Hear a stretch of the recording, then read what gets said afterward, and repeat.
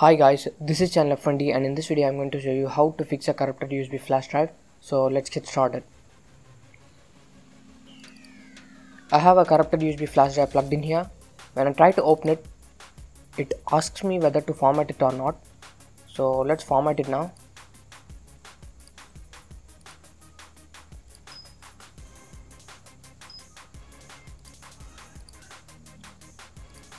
As you can see here, the drive capacity is about 3 GB, but its actual capacity is higher than this. So let's see how to fix this. To do this, you need a tool called MiniTool Partition Wizard. I'll leave a download link for it in the description. You can download it from there, and you can also find this tool inside a hiren's boot CD. So let's launch this tool now. Click on Launch Application.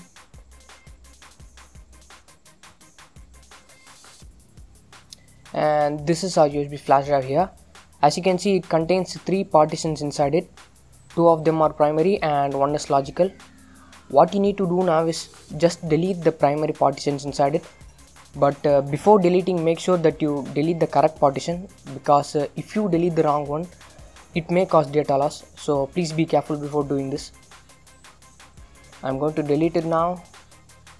Delete, and finally you will see only a single partition, which is logical one.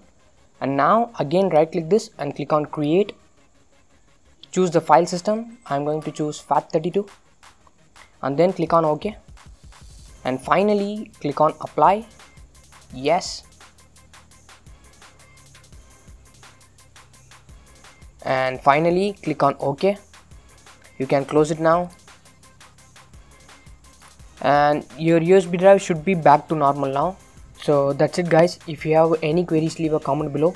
To see more similar videos like this, just subscribe us, and thanks for watching.